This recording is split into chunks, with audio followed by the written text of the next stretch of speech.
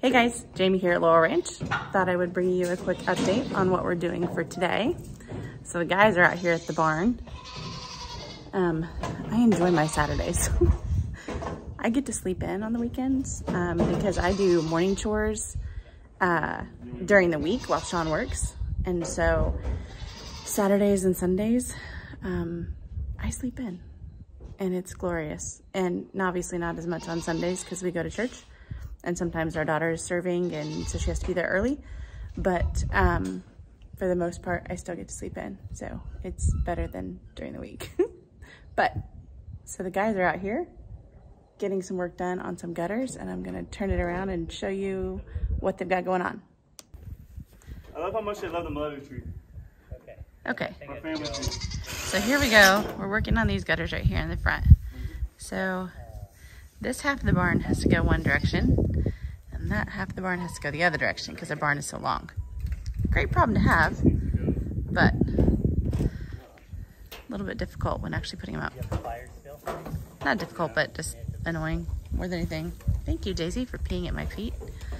So they've been at work this morning for a couple hours putting up.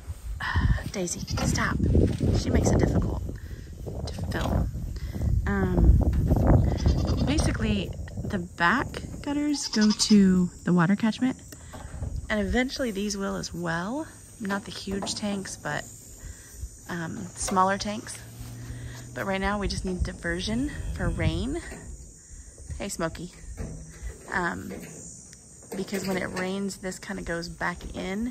You can see where Zeke is laying right there. That whole front part of these stalls gets wet, and we really need the animals to be able to get out of the weather, and they can. It's just not as easy when the front half of your stall is wet. As normal, Cade's out here on Saturdays helping us, so work goes a little bit faster. So as you can see, they're working on that downspout right now, and it's just going down to divert the water. I think these gutters are just ones that we got like at Home Depot or Lowe's. Nothing fancy, but it's the barn, so it doesn't have to be. It just needs to do the job. So we got those, and something we can install ourselves, as you can see. So we have a station over here where they're cutting and fitting them together, and then up here they're actually attaching them. Now eventually we'd like to get the downspout to run and pipe it underground along the corral fence, and then out here by the tree, if not further out in the pasture, so the animals can have access to water out there. So if we ever needed to close anybody here in the corral, we could do that without blocking everybody else off from the water that's up here at the barn.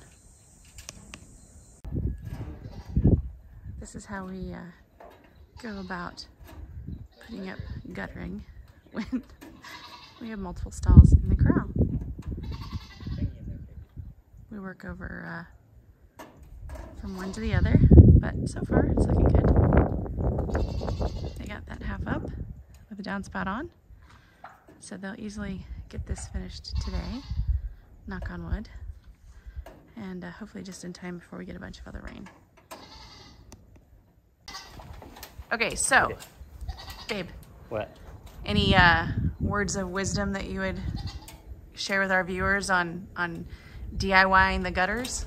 Yes. The main thing that we've learned that we would do differently is next time we would hire somebody.